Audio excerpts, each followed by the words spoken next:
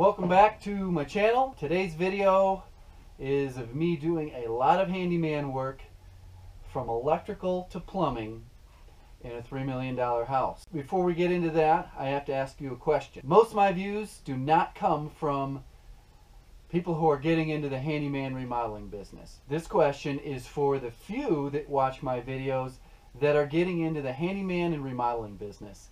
And I need to know if you are interested in things that I've learned to improve the success of my business. The original reason I made this YouTube channel was only to share my experience and things that I've learned along the way, because it got to a certain point where I stopped increasing the amount of money that I was making, and it got to a point where I had to think, well, is this really worth it? And after a lot of research and some trial and error, I was able to double that income like almost on a monthly basis. If you are interested in that type of content, give this video a thumbs up. If you're not, don't give it a thumbs up. This video is going to get between 5,000 and 7,000, so it could be up to 10,000 views in 1 week. If this video gets 1,500 likes within the first week, I will put out some videos on things that I've learned that have drastically improved how much money I make. Another thing, at the end of this video, I'm going to show you what's inside this box. What's inside this box is my latest addition to the tool trailer, and you do not want to miss it. I'm going to everyone's favorite customer, a rich person's house. So this project today, actually I don't even know what it all is for the customers that I installed the flat screen TVs for. I've also done quite a bit of other work. I think it involves changing light fixtures, and there could be a pig door. Hey, piggy.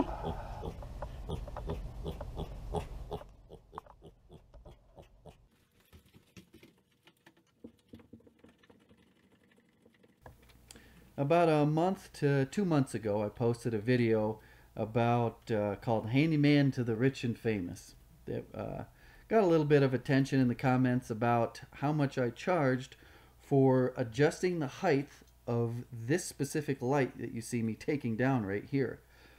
Well, the customer had their kids change bedrooms, as in the kids wanted to sleep in a different bedroom. So they moved all the furniture, and each kid has a specific light fixture that hangs from the ceiling. So I got called back to relocate the light fixtures from one room to the other. And that's what you see me doing right here, is just pulling a light fixture down in one bedroom and moving it over to a bedroom across the hall. I get a lot of questions about this little screwdriver that I use whenever I'm doing electrical work. It's a Klein screwdriver, and you can find it in the electrical tools section of both Lowe's and Home Depot. It's just a fast way to screw and unscrew light fixture screws and outlets, and kind of speeds things up. Installing light fixtures and ceiling fans is one of the most common handyman jobs that I get called to do. When I first started out, I was only charging $35 a light fixture, and that was about 12 years ago. Nowadays, guys are getting anywhere between $85 and $100 for a light fixture, and $145 to $200 for a ceiling fan with a light kit. Okay, wasn't able to take you in with me, but one of the jobs I did was replacing the guts of a recessed recessed lighting. The reason it kept overheating, it would only stay on for 15-20 minutes. This is the heat sensor right here, and you can tell how crispy that is. The reason it was overheating, it was packed full of insulation, as in all the cellulose insulation was packed tight around it, and it clearly states on it that insulation needs to be 3 inches away. So I replaced the guts of one, and on another one I pulled down the can part and then pushed all the insulation back because all the wiring was still intact and had not yet gotten discolored, but it was still turning off every 15-20 minutes. Now I'm going to take you in and just show you some of the other stuff I'm doing, like a what is it, a drain stopper in a tub, and clean 2 P-traps and adjust a strike plate. I think that's it. That's all I think I'm doing for the day. Ooh, leave my shoes outside. I gotta show you something.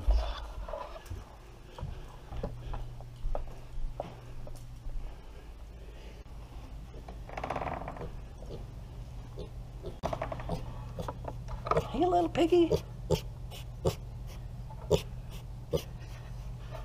How you doing? Ah, don't bite me. So this is what we got going on here. Is this tub thing is not working right. It's in there stripped, crooked.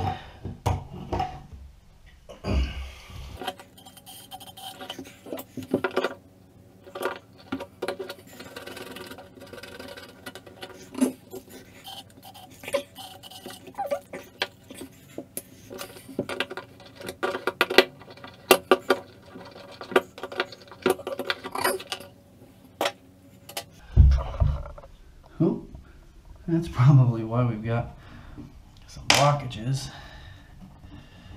What the heck is this thing? Get your gloves on. A new one. Okay. So this is a replacement, and it's supposed to just screw right on in there. Universal for 2 different thread sizes.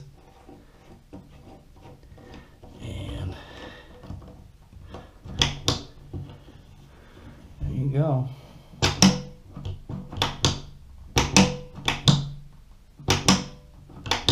Probably ought to take it back off and clean this rim. There's a lot of hard water deposits on there. Next item is a slow draining sink. So we're gonna, okay, of course, pop this P-trap off here. Well, it looks pretty corroded up there. I didn't see any hair in there. But we'll pop the P-trap off and see what we find.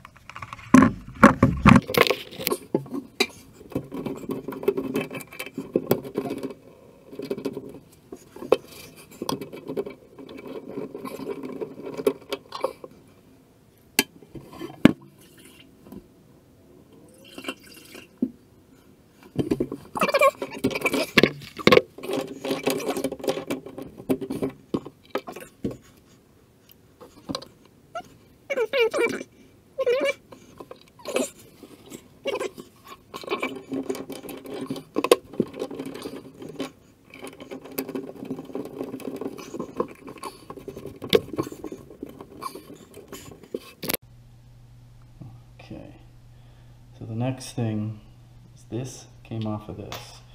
So far I've just pulled this apart. It's covered in soap, so it's slippery.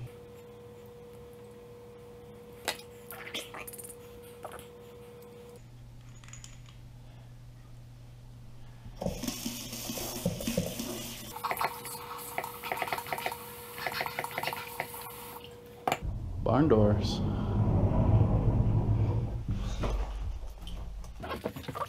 Holy cow. Wow. Holy cow. This here, gotta light the pilot.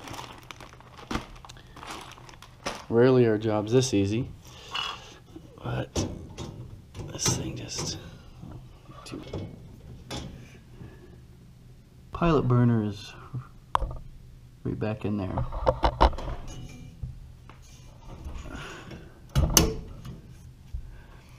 Just like starting up the pilot in a hot water heater. So I'll keep the button pushed down until the thermocoupler switch has heated up, and then I'll let it go, and I'll flip the switch and test it. Someone is paying me to light the pilot light on their gas stove. I gotta make sure I turn this to on.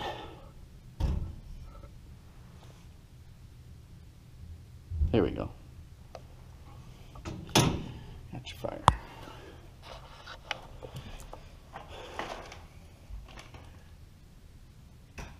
Off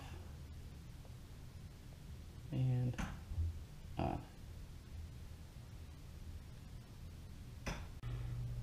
So they said I could let this in. I think he wants to come in. His face is a mess though. Gotta stay focused on work. Even though I love to play with that little thing. So this is, I think, my last item. I don't know if you guys can get a perspective of this. Just going to tighten up the door strikes because we've got air gap there. It's touching fairly tight here, and then we've got more of a gap way up there. So the door is well, it's warped, but when I pull it in, most of the daylight goes away except for a little bit in that corner.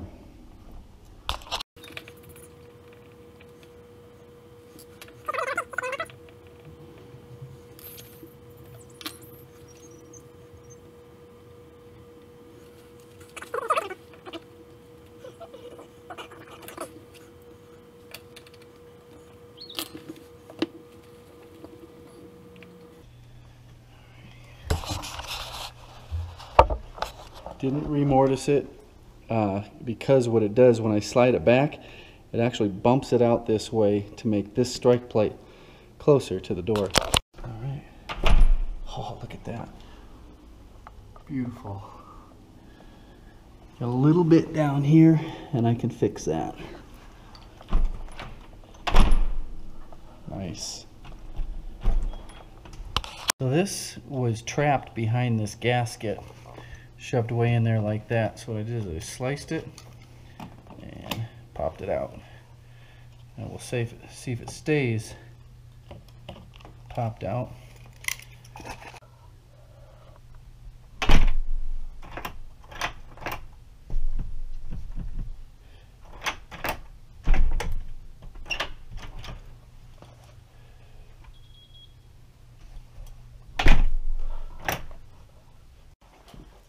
Okay, this is one of the closet lights that I replaced all the insides, the heat sensor, all the wiring, and the socket. This light has been on now for 2 hours and has not overheated and kicked off. And this is the other closet light that, what it is, I pulled everything out, the big can, and got all the insulation pushed back out of the way, and this light's been on for probably an hour, and it hasn't kicked off yet. I couldn't leave until I said hello to this little thing. Come here, guy.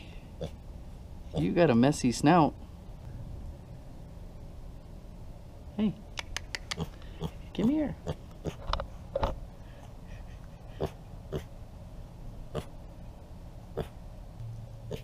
I'm not gonna hurt you. I want to answer a question, a common question from last week's video. In the comments, everyone was asking, where's your tool vest? And I did respond by saying that for electrical work, I have a dedicated electrical tool belt with suspenders. I'll put the link to my suspenders in the description box. I did a full video comparing tool vest to tool belt when I use each of them. They both have their place. The tool vest, you can't wear 12 pounds of tools on a tool vest because you're going to just compress your spine too much. You want to wear the weight around your waist. I'll put a link to that video in the little box that shows up on either side of my head here at the end of the video. This is the tripod that I use. I do not use a cell phone. They just have way too close of a field of view to be usable. I actually had to use this thing in a video I was filming a few days ago because I didn't have an SD card for the camera. And it came out horrible, but I'll make the best. The GoPro gives a nice wide angle view so that all my work is in the shot. And it's not like I'm, right up real close to you. J-O-B-Y, Joby, something like that. I do have a cell phone holder for Instagram videos and Instagram pictures. There it is, my new work trailer toilet. My old one had been in there for years, and I actually neglected the maintenance on it. So I upgraded. I got a brand new one. This is like a deluxe model.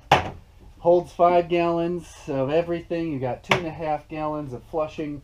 And man, may sound weird, but one of my #1 rules is never use your customer's bathroom. This keeps me on the job and keeps me from using their bathroom. This thing is pretty amazing. I've heard a lot of horror stories from past customers that they have had people come into their house and work and use their toilet and things didn't go well. So just stay out of their bathroom unless you're working on it, and get yourself one of these, put it in your tool trailer, and you save yourself a lot of headache.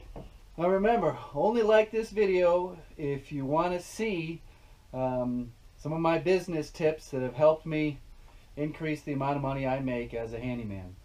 Also, if you're not a handyman, you're just curious, feel free to give that like button a click also. Why am I